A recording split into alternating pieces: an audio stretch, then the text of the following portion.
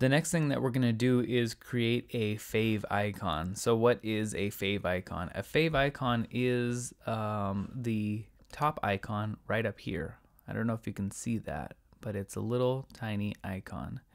And to do that, it's super easy. So let's go ahead and minimize this, and it really just polishes off your website. So if you see right here on our website, it doesn't have a FavIcon, it just has like a little paper. So how do we do that? So first we go to customize.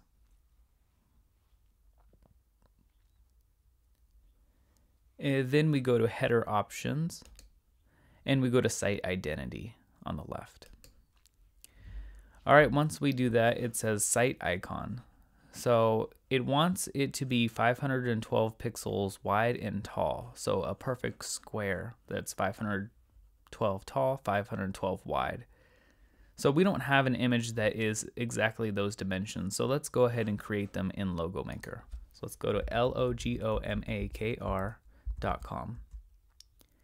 And we could click off this. And we can see this FavIcon, their FavIcon up here. It's just a bunch of shapes. It's pretty cool.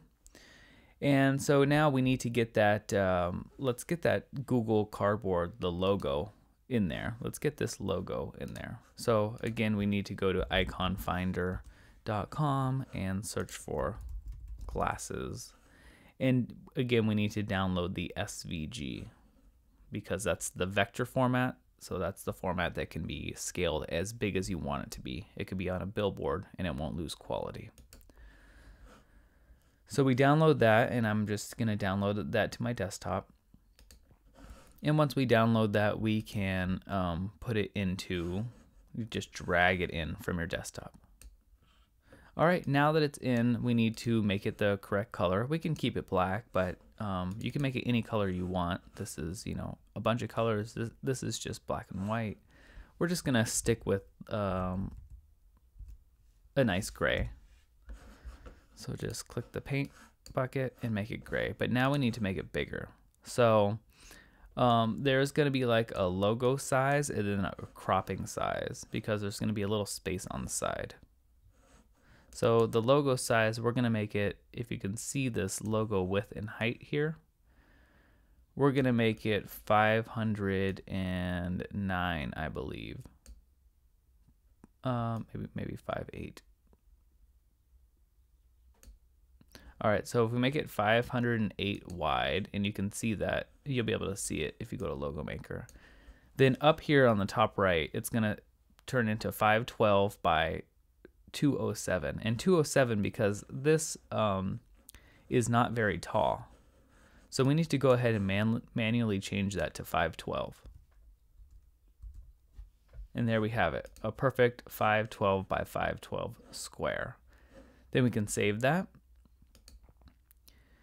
And let's save it to our desktop, and let's just save it as favicon.png.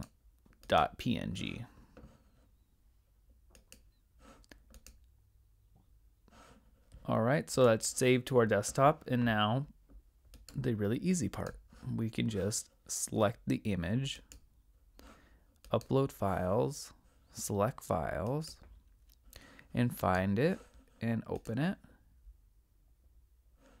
And select it.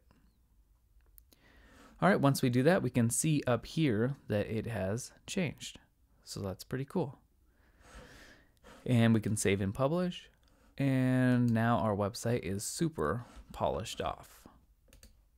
Let's go ahead up here and let's complete this lesson. And we are 93% done.